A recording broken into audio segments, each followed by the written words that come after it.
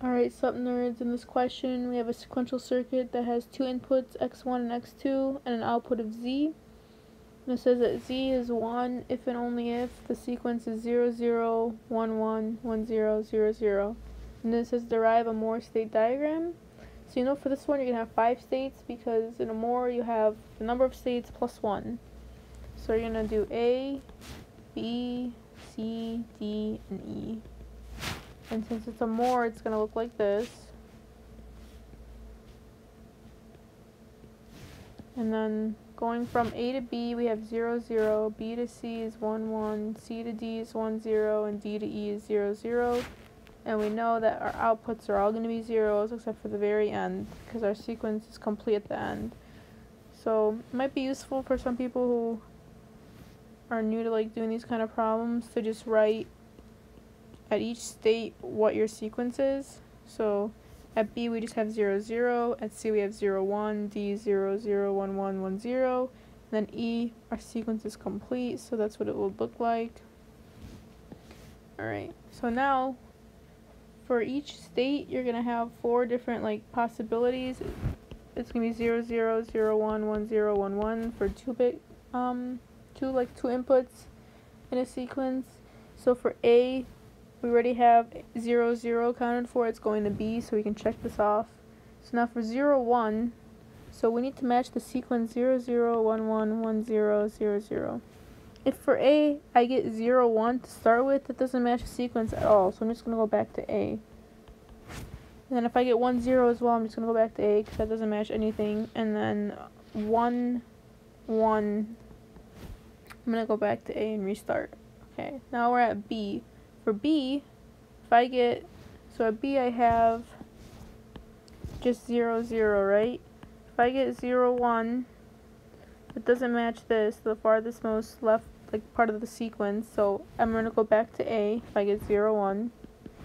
And then if I have 1, 0, that doesn't match this, so I'm just going to go back to A again. But if I get 0, 0, it matches this, right? And what state do I have 0, 0? State B. So I'm just going to have B go back to itself when it's 0, 0.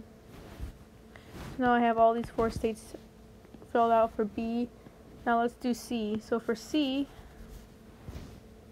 I have 0, 0, and 1, 1 already. So let's go through the list here. So if I have 0, 0, this 0, 0 matches this 0, 0, the farthest most on the left side sequence. So I know that I can just go back to B when it's C 0, 0. And then now if I have 0, 1, this doesn't match this, right? So I'm going to go back to A. It's 0, 1. Same thing with 1, 0. If I have 1, 0, it doesn't match anything. So I'm just going to go back to A again. And then if I have, or actually that's wrong. Why is that wrong? Because this 1, 0, if I get 1, 0, I'm going to go to D, right? So be careful of that. That can easily make that mistake if you're not paying attention. So 1, 0 is done. 0, 1 is done. So now if I have 0, 0, I said it goes to B. So all I have left is 1, 1. So if I get 0, 0, 1, 1, 1, 1. This 1, 1 matches this 1, 1, but you don't want to go to state C again, because now your sequence is 0, 0, 1, 1, 1, 1. That's wrong, because then if you go to D, and you have 1, 0, and E 0, 0, that's not going to give you an output of 1, because your sequence that gives you an output of 1 is this. So if you have a repeat, and it doesn't match this left side, then you know you have to go back and you have to restart. So it's going to go 1, 1, it's going to go back to A. So for D, so let's say D, I have 0, 0, 1, 1, and then 1, 0. So if I have 0, 0, this matches this, so I know I'm going to go to B. So 0, 0. If I have 1, 0, I just did the same mistake again, look. This 0, 0 is right here, right?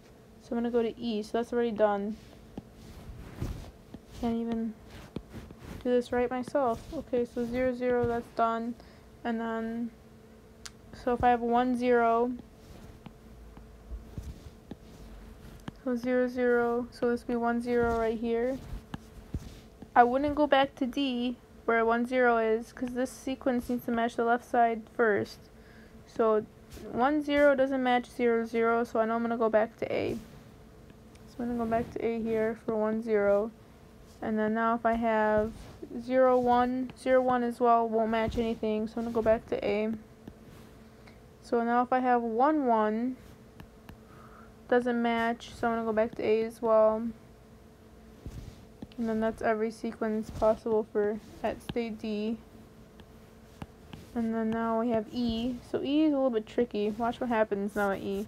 So for E, you have the full sequence is done, right? So now if I have 1, 1, this 1, 1,